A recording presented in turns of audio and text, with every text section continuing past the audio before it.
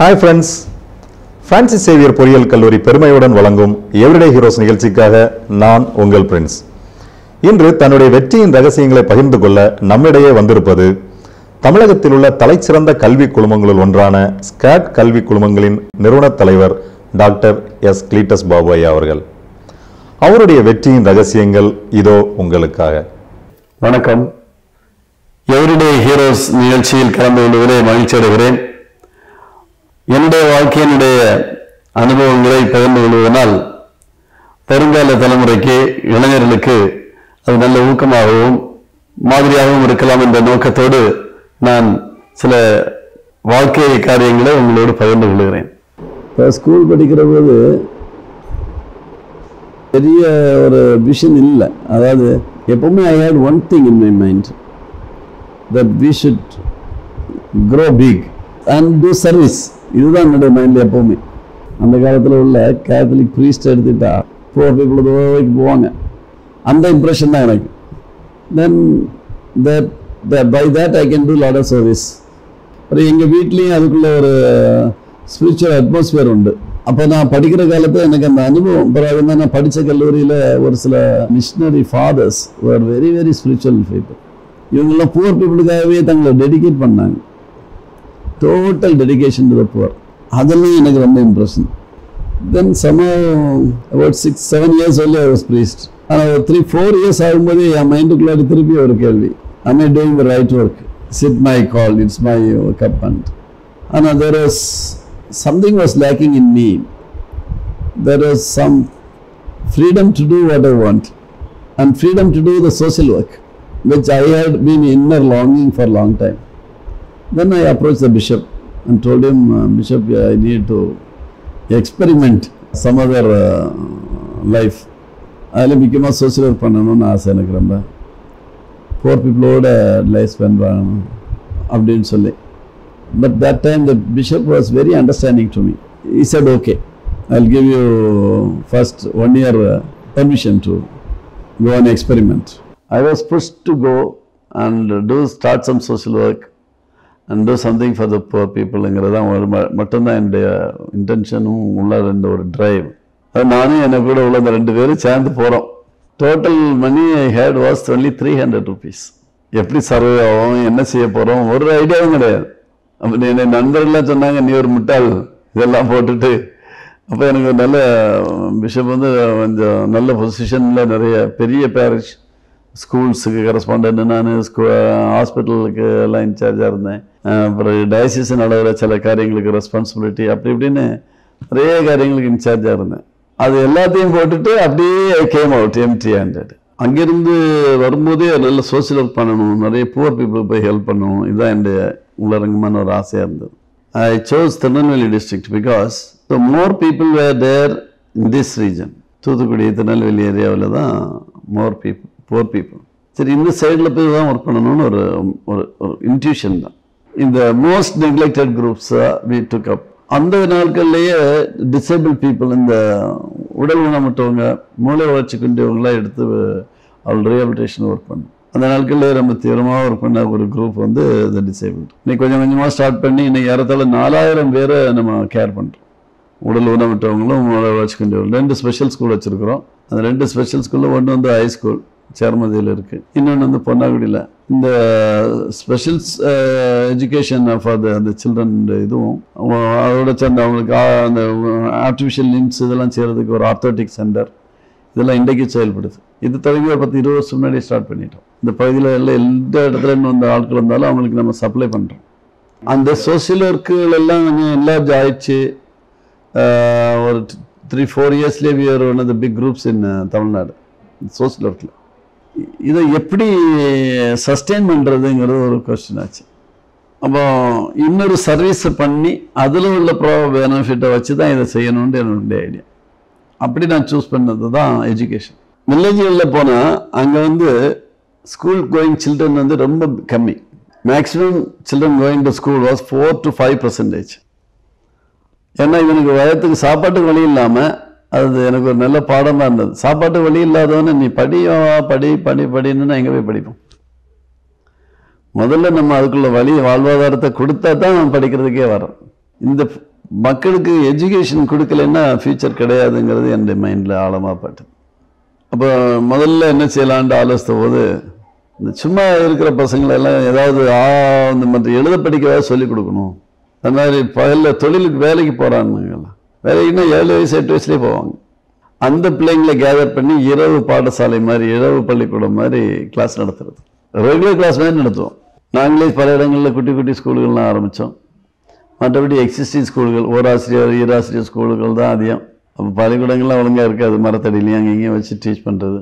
அவங்க கவர்மெண்ட் ஓராசிரியர் ஈராசிரியர் போட்டிருந்தா நாங்கள் ஒரு ஆள் 2 பேர் போட்டுறது. அவங்களையும் போட்டு இந்த பிள்ளைகளை வீடு வீடாக போய் எல்லாத்தையும் கேதர் பண்ணி கொண்டு வர்றது, அதுதான் முதல்ல பெரிய வேலையாக இருந்தது. அவங்க கொண்டு வந்து வச்சு பிள்ளைகள்லாம் படிக்க ஆரம்பித்தாங்க. எனக்கு அதுக்கு முன்னாடி as a priest also I was involved with some schools. I myself developed a few schools. Started newly also some schools. அந்த எக்ஸ்பீரியன்ஸ் கொஞ்சம் இருந்தது. அதை வச்சுட்டு I wanted to start a school. But no finance. So we rented a house at Vannarapettai திருநெல்வேலியில். அதுக்கு மேலே வாலர் shed போட்டோம். It was in 89. But I brought some 5 teachers from Chennai. So அந்த குவாலிட்டி இருந்தது. The people in Tirunelveli also trusted us. Second year வரும்போது it went up to 240 or 50 children. அங்கே இடமே கிடையாது. The quality was very good. ஒரு 10 வருஷத்துக்கு மேலே 10-12 வருஷம் அப்படி பண்ண பிறகு ட்ராப் அவுட் சில்ட்ரன் ரேட்டே அந்த ஹையஸ்ட் நம்பர் வாஸ் only 4%. முதல்ல 4% தான் ஸ்கூலுக்கே போனாங்க. Then it was a realisation for me, வெறுமனே ஒரு 10th முடிச்சிருக்கிறேன் அல்ல 12th முடிச்சிருக்கேன்னா யார் வேலை கொடுக்குறேன்? இவங்களுக்கு வேலை கிடைக்கணும்னா ஸ்கில் இல்லாமல் வேலை கிடைக்காது. அப்போ இவனுக்கு என்ன வேலை ஸ்கில் உருவாக்குறதுன்னு சொல்லி தான் நான் ஃபார்மலாக 22 விதமான ஸ்கில் ட்ரைனிங்கை தொடங்கணும். அப்போ ஆயிரக்கணக்கான இளைஞர்கள் வந்து அந்த தொழில் பயிற்சி பெற்றாங்க. அன்ஃபார்ச்சுனேட்லி அங்கேயும் வந்து சேலரி கம்மி, ஊருக்கு ஊராக டெய்லரிங் பிள்ளைகள் ட்ரெயின் ஆகிட்டாங்க. எத்தனை பேருக்கு தான் தைக்கிறதுக்கு அங்கே துணி கிடைக்குது அல்லது தொழில் கிடைக்குது? அப்போ ரெகுலர் ஜாப் தேவை. ரெகுலர் ஜாப் தேவைன்னா ரெகுலர் குவாலிஃபிகேஷன் தேவை. வெறும் நான் ஃபார்மல் 1 மாதம் 2 மாதம் பயிற்சி கொடுக்கறதுனால மக்களுக்கு நிரந்தரமான ஜாபோ நல்ல ஜாபோ ஒரு சம்பளம் ஒழுங்காக டீசெண்டான ஒரு சேலரியோ ஒன்றும் கிடைக்கவே இல்லை. அப்போ தான் திருப்பியும் ஃபெயில் ஆகிட்டோமோன்னு நினச்சேன். திருப்பி என்ன பண்ணேன், ஃபார்மல் எஜுகேஷன் போனேன். ஐடிஐ ஆரம்பித்து அதில் கொஞ்சம் இன்னும் படிக்கலான்னு உள்ள பிள்ளைங்களுக்கு பாலிடெக்னிக் ஆரம்பித்தோம். அதுக்கு பிறகு தான் அந்த need of the our I felt எஜுகேஷனும் improve ஆயிடுச்சு. ஒரு ரெகுலர் எம்ப்ளாய்மெண்ட் கிடைக்கணுங்கிற ஒரு தாகம் அவர்களுக்கும் உருவாச்சு. வில்லேஜ் மக்கள் ஹையர் எஜுகேஷனில் போகிறதுக்கும் ஆசைப்பட்டாங்க. அந்த சீசனில் தான் இன்ஜினியரிங் காலேஜ் ஆரம்பித்தோம். 1999 அந்த ரேஞ்சில் we applied for an engineering college. பண்ணபோது அப்போ இந்த பில்டிங் வந்து கம்ப்ளீட் ஆகிடுச்சு.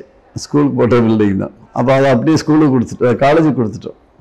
ஸ்கூலுக்கு வேறு பில்டிங் போட்டோம். காலேஜும் தொடக்கத்துலேருந்தே we maintained a quality. Francis Xavier Engineering College, we had always quality with that college from the beginning. அந்த காலேஜில் வந்து தொடங்கிட்டு அதுக்கு ஒன்று immediately we started also Scad Engineering College.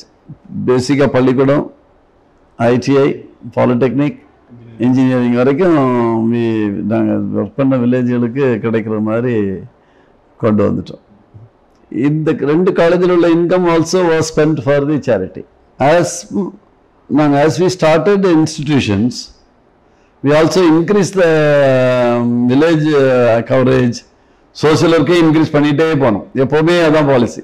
ஒவ்வொரு இன்ஸ்டிடியூஷன் ஸ்டார்ட் பண்ணும்போது அதை சுற்றி ஒரு 50-100 வில்லேஜ் எக்ஸ்ட்ரா கவரேஜ் பண்ணிடும். இன்ஸ்டிடியூஷன்ஸ் டெவலப் ஆக இந்த service area also developed. Today இன்ஸ்டிடியூஷன்ஸே more then about some 10,000-15,000 children மேலே படிக்கிறாங்க.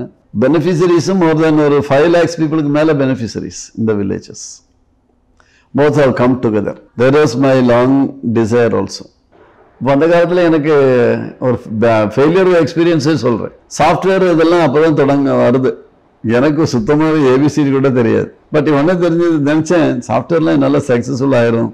But there was not God's will I think. But anyhow I wanted to start a software company. சென்னையில் போய் கோடம்பாக்கங்கிற நல்ல ஹைவேஸ்லேயே போய் ஒரு பில்டிங் வாடகைக்கு 3 floored கம்ப்ளீட் பில்டிங் வாடகைக்கு எடுத்து ஒரு சாஃப்ட்வேர் கம்பெனி இன்ஃபோசாஃப்ட்னு சொல்லி, அது போத் ட்ரைனிங் கொடுக்குறதும் and software production, training materials produce பண்ணுறதும் உண்டு.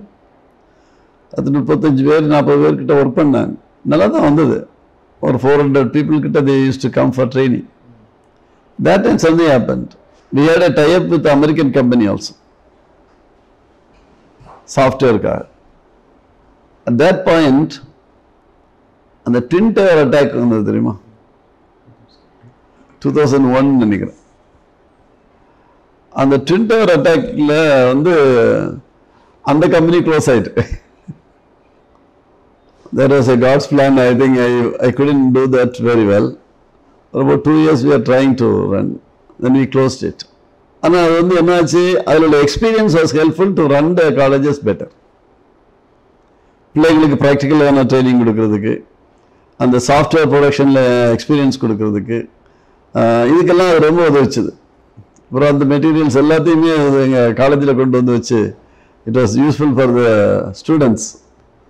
So the quality of the colleges also went up.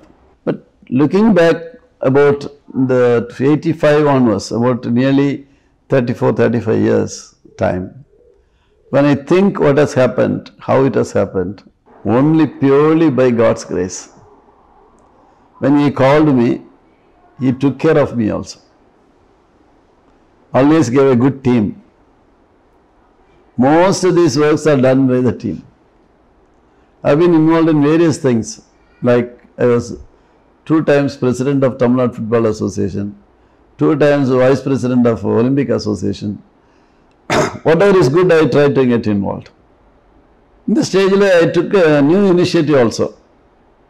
Youngsters தெரியட்டும், அவங்களுக்கு பிரயோஜனமாக இருக்கலாம்னு சொல்கிறேன்.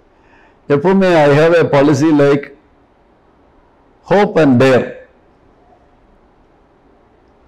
நம்பிக்கை வச்சு தான் செய்வேன். நம்பினா ஸ்டார்ட் பண்ணுறதுக்கு டேர் பண்ணி என்னன்னாலும் செய்வோம் அப்படின்னு சொல்லி ஒரு டேரிங் மென்டாலிட்டி எனக்கு.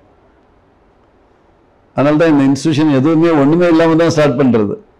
பேங்க்ல ஒன்று அது இதை எடுத்து எப்படியோ it was going on.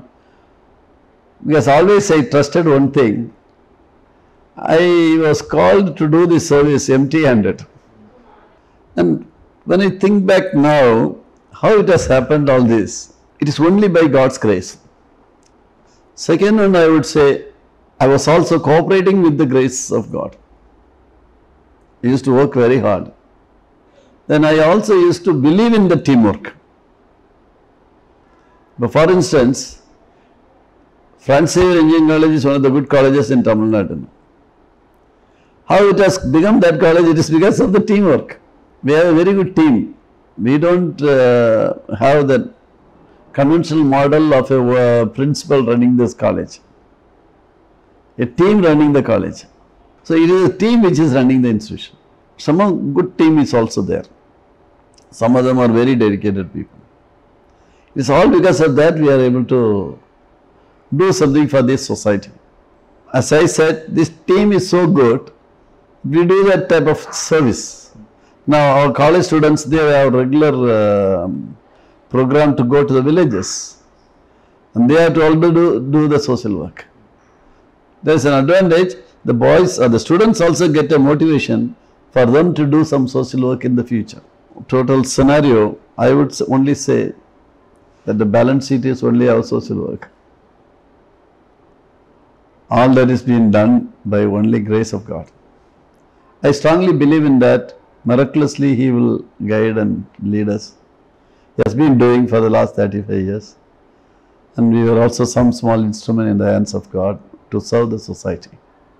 What the venture that you are taking to show the young people, the young generation, some models of to follow is very praiseworthy. It's very, very much to be appreciated. And I thank you for including me also in it. Thank you.